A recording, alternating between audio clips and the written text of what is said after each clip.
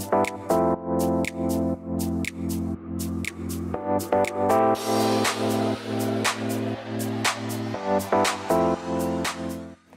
church, thanks for joining us for Horizon at Home.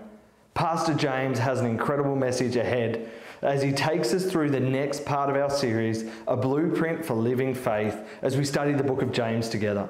I just wanted to share one special announcement with you this morning, and that is that we're about to kick off an Alpha course.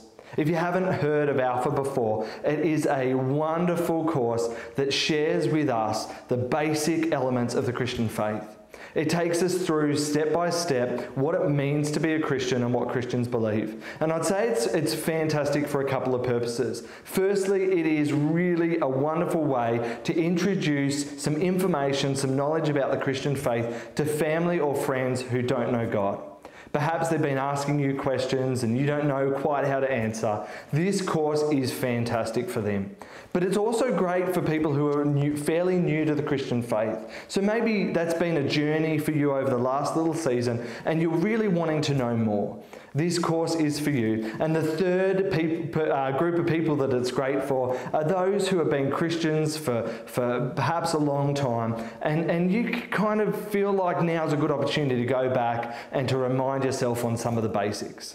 So we'd encourage you, if you're interested in that, can you email us at admin@horizonchurch.org.au and we'll put you in touch with Pastor James and Sarah who are going to lead that course. It's going to be weekly, it's online, you can do it from the comfort of your own home, and we would encourage you to engage with the group of people that are going to do that and going to grow in faith together. That's enough from me. Enjoy Pastor James's message and make sure you connect with us on Zoom on Sunday morning or Sunday night. God bless you. As you can see, I'm recording this from my apartment in Queanbeyan, and we're also now up to part 10 of our series on the book of James. And today we'll be looking at James chapter 5, verses 1 to 6 in particular. Now, in these verses, James is talking to rich people. And he has a warning for them. And it's a warning that I feel is the strongest that you'll come across in James's letter. Actually, the language that James uses here is devastating, and it's going to make us feel uncomfortable. And I think it's very easy at the same time for us to read verses like these and go, this is not about me. And so there's this tension here because I think most of us wouldn't consider ourselves to be rich. You can always point to someone else who has more, who earns more money, who has a bigger house, whatever it is. And we read verses about wealth and giving, and we point to richer people and say, go after them. They're the problem. But the reality is that we live in a time and a place where a lot of us are pretty well off. Just by virtue of being born in Australia, we have to admit that we are well taken care of. And so just to highlight this point, I found an organisation that allows you to compare your relative income to that of the rest of the world. And the organisation is called Giving What We Can, and their calculator, it's based on research done by economists and by financial statisticians. And if you're interested, you can look up exactly how they calculate these stats. And so just by way of example, I took the median income in Australia reported by the Australian Bureau of Statistics, which is roughly $76,000. And I just wanted to see how that compared with the rest of the world. And what I found was that if you are a single adult and you earn the median wage in Australia, you're taking home roughly $60,000 after tax, then you are richer than 97.8% of the world. If you're a family of two adults and you have two children with both parents earning the median wage in Australia, you're roughly taking home $121,000 after tax, then you're still richer than 95.7% of the world. And this really puts things in perspective for me. And I'm highlighting it here because it tells us a simple truth, which is that most Australians are actually wealthy people. But so often we compare ourselves to those around us, and when the people around us have what we have, or if they have more than us, we start thinking that we aren't wealthy. But this really tells us a different story, doesn't it? And I'm not holding this up to say, if you're earning more than X amount of dollars, then this message is for you. Or if you earn less than X amount of dollars, then this message isn't about you. That's not the point. This is just to highlight a simple truth that we live in a time and a place where actually most of us are well taken care of. And so as you listen to these words in James, what I beg you to do is to come to this with an open mind. Don't assume that this doesn't apply to you. Whenever we come to Scripture, we want to see what's there for us. God wants to speak to us, and we need to be ready to listen, even if it's uncomfortable. So let's start reading. This is James chapter 5, verses 1 to 3. Now listen, you rich people, weep and wail because of the misery that is coming on you. Your wealth has rotted, and moths have eaten your clothes. Your gold and silver are corroded. Their corrosion will testify against you and eat your flesh like fire. You have hoarded wealth in the last days. Those are pretty intense words. Weep and wail because of the misery that is coming on you. James is talking to rich people, people who have hoarded wealth. And he says, you might find comfort in your wealth right now, but really, you should be distraught. He says, if only you knew of the misery that is coming on you, you wouldn't be so content. And there is a bit of context here that is really important to understand, and that is James is talking about the return of Christ. And a core part of our belief as Christians is that Jesus will return to earth one day. Revelation, for example, tells us that Jesus will come proclaiming justice and holding to account those who refuse to repent of the evil they have caused on earth. And so Jesus' return has this judgment attached to it. When Jesus returns, he makes a final stand. He deals with evil forever, and he vindicates those that have been faithful to him. But James here is emphasizing that this judgment that comes with Jesus' return is going to cause misery for those who stand opposed to God. So what is it here that stands in opposition to God? Well, in verse 2, James points out that these people who have hoarded wealth, these people who have accumulated lots of stuff, they'll watch it rot. He says moths will eat their clothes, their gold and silver will corrode. So is wealth the issue? Well, not exactly. The wealth itself, I don't think, is the issue here. It's what people do with the wealth that's the issue. In verse 3, James says, it's the corrosion of their wealth that will testify against them. Not the wealth itself, but its corrosion. If you've held onto your money for so long that you see it start to corrode, it means you've done nothing with it. If your clothes are moth-eaten and they've been sitting in your wardrobe for so long not being used, it's this image of acquiring more and more stuff just for yourself without any thought for other people, not using it in any practical way, with the irony being that you'll watch it fade away and rot because you've hoarded up so much stuff that you don't actually need. You've got so much stuff just sitting around, it's going to waste. And what's crazy about this is that it's so counter to our culture today. Usually if somebody passed away and they had a bunch of stuff, we would say, man, what a blessing. What a blessed life that person lived.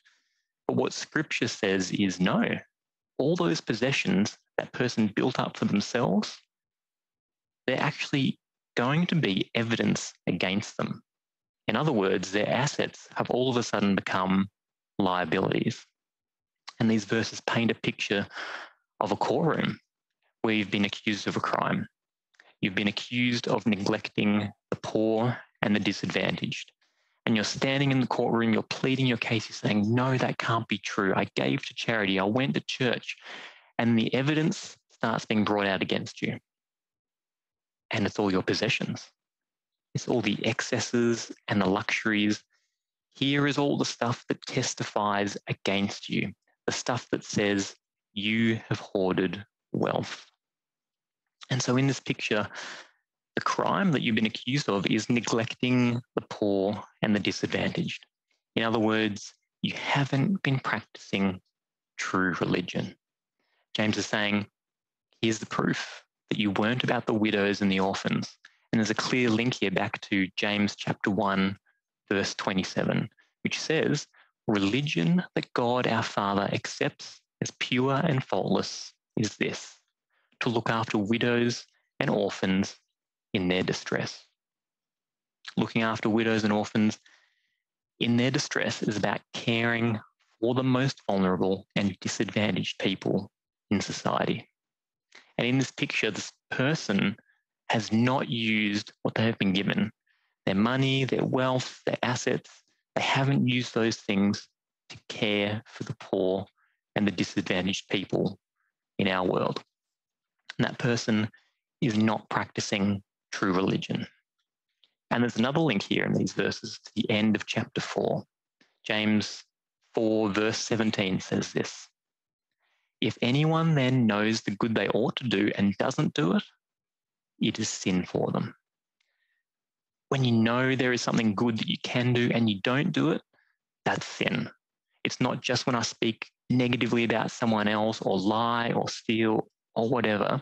No, it's when I know that there's something else that I could be doing, and instead of using my wealth to do something about it, I keep it for myself. Instead of investing in all these other people, I'm storing up treasure for myself. And James is saying, now all this stuff that you've stored up for yourself, it's actually evidence that you didn't care about other people. You knew that there was this great need out there, but you didn't truly care about those other people. You were only thinking about yourself. You were storing up possessions for yourself. And he says you did it in the last days, at a time when so many people don't know Jesus, at a time when people are desperate for care and support. What a waste. James goes on to say this, verses 4 to 6. Look, the wages you failed to pay the workers who mowed your fields are crying out against you. The cries of the harvesters have reached the ears of the Lord Almighty. You have lived in earth in luxury and self-indulgence. You have fattened yourself in the day of slaughter. You have condemned and murdered the innocent one who was not opposing you. So now James confronts any dishonest behavior, those who have held something back and thought they got away with it. The example there is withholding money from workers in the field. And he's saying, if you thought that you got away with it, actually, you didn't get away with anything, because the cries of those people who were the victims, God literally heard them. And he's continuing this image of a courtroom, and he's saying, if you've done anything illegal, anything deceptive or to the detriment of others, thinking that you may have cheated them even a little bit, no, we didn't get away with anything, because God himself is the judge in this courtroom. And he not only gets to decide what is right and wrong, but he can't be deceived. And so in the next verse, he says, you have lived on earth in luxury and self-indulgence. They're words that they refer to living an easy life, really setting yourself up to be comfortable. And he says, if you're doing that, and that's just like an animal being fattened up for the slaughter. That's a powerful image. It's this image of someone who's just consuming more and more for themselves, and just like an animal, completely unaware of what awaits them in the future. And this person who hoards wealth, who lives in luxury and self-indulgence, like an animal, fattening themselves. They're completely unaware of the judgment that awaits them. And then in verse 6, he finishes this section by saying, you have condemned and murdered the innocent one who was not opposing you. It's like after hearing all the accusations being brought against us, we get to see the result of our actions, this life of luxury and self-indulgence, all the wealth we've hoarded for ourselves, all this time we've spent fattening ourselves, it could have been used to help other people. And actually, by holding it back, we've caused death of innocent people. He says, you might as well have murdered them because the result is the same. Innocent people have died. And this picture of the courtroom, it still resonates here. And it's like standing before God, the judge, being accused of neglecting the poor and the disadvantaged with all this evidence brought against you, seeing all the people you could have helped but didn't, and then having the verdict read out. Guilty. That's the picture that James paints here, and it's a serious warning for us. So in these 6 verses, I think we learn what God really cares about. He cares about the poor, the vulnerable, and the disadvantaged, the forgotten and unloved people in this world. And we learn what makes him mad when rich people sit back and do nothing. Because this isn't what a believer does. We don't just live for ourselves, sitting here in our self-indulgence, setting ourselves up in the best position possible. In fact, that's the very thing that Jesus sets us free from. That self-centeredness, that self-indulgence, that's part of our old selves. When we accepted Jesus into our hearts, Jesus replaced those things with a love for him and a love for people. Jesus, he's transformed us. And at the same time, he's empowered us to love other people. And a practical way that we can show that is when we use our resources to partner with God and invest in other people. When we partner with God and invest in other people. So we need to start asking ourselves some hard questions. And the first is, what is God's word saying to me? And I've been preaching for long enough to know that whenever money is talked about, people get defensive. And like I said at the start, I think it's very easy for us to read these verses and go, this isn't about me. There are richer people out there, go after them, they're the problem. And all I'm saying here is read James's letter. Read it in its entirety and then come back to these verses in James chapter 5, verses 1 to 6 and go, okay, what does it say to me? Not looking around and seeing what everyone else is doing, not getting caught up in comparing yourself with what you have compared to your neighbor. That's not the benchmark. Tune out all the other voices and ask, God, what are you saying to me through this? Get into the word and honestly ask, am I guilty of this neglect that James is talking about? And if that's the case, then we need to look at our hearts and ask, why do I long for these things so much? Why am I acquiring more and more stuff just for myself and neglecting those in need? We need to ask, what's in my heart? And if you look inside and you find yourself saying, I really want this thing, or my heart desperately desires this possession, then we need to recenter ourselves, like James does in this passage, by changing the focus from our wealth and our possessions to Jesus' return. Because as believers, we are supposed to be consumed with this idea that Jesus will return. And when he returns, he's going to usher in the next life with a new heaven and a new earth. That's something that's so much better than any material possessions that we could ever have in this life. And I also think there's a danger here of maybe turning this into some sort of legalistic thing by going, I think it's okay for people to spend X amount of dollars on their car, or I think it's okay for people to spend X amount of dollars on their house, saying, no, this is the amount of money that's okay to spend before it becomes a sin. Or maybe saying things like people are allowed to have this particular possession, but not this other thing. I think if we start thinking like that, we're missing the point, because again, as believers, what we're supposed to be characterized by is that we're not attached to the things of this world.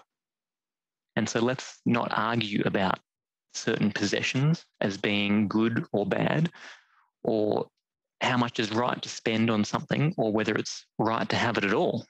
Instead, we each, as individuals, need to look in our hearts and see if we find ourselves longing for Jesus' return, because that will put everything else into perspective. And so, in light of Jesus' return, these verses are getting us to think through and ask, does it really make sense for me to keep storing up more and more just for me? If I know that in the end, a new heaven and a new earth awaits me, if I know that this life is short, if I know that God wants me to look after the most vulnerable and disadvantaged people, does it really make sense for me to keep storing up more and more just for me? Does it really make sense when other people are dying right now just for a lack of food, a lack of clothes, a lack of water? Does it really make sense biblically? That's what I want to know, because there are some serious issues with our world, and the reality is that we are in a position to do something about it. And if God cares about the most vulnerable and disadvantaged people, then he would love it if we would consider that there are people being trafficked and sold into slavery.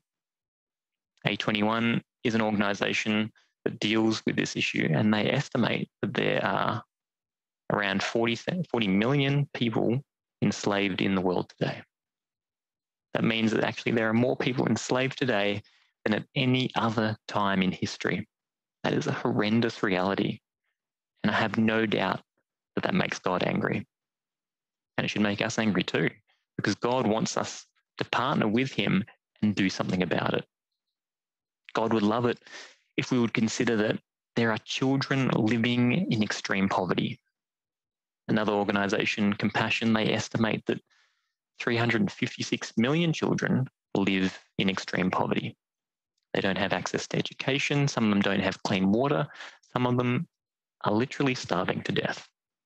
And when there are people whose children are dying today, like this week, how can I not care?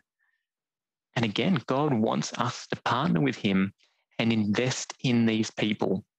These are the people that God cares about.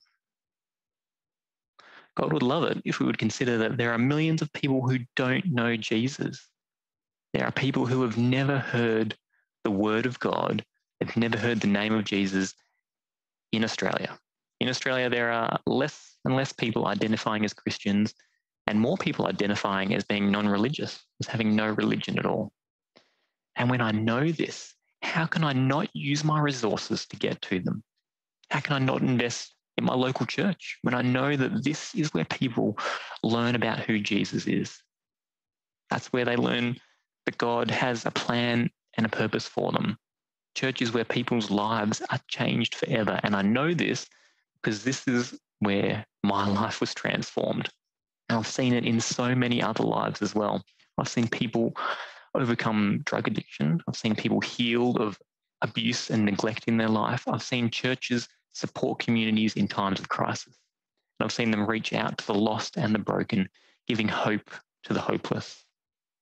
And if you believe in the purpose of this church, then use your resources to partner with us, not out of this guilt or compulsion, but out of joy, out of this excitement in knowing that God is going to do something powerful with what you have to offer, something so much more powerful than what you could have done on your own.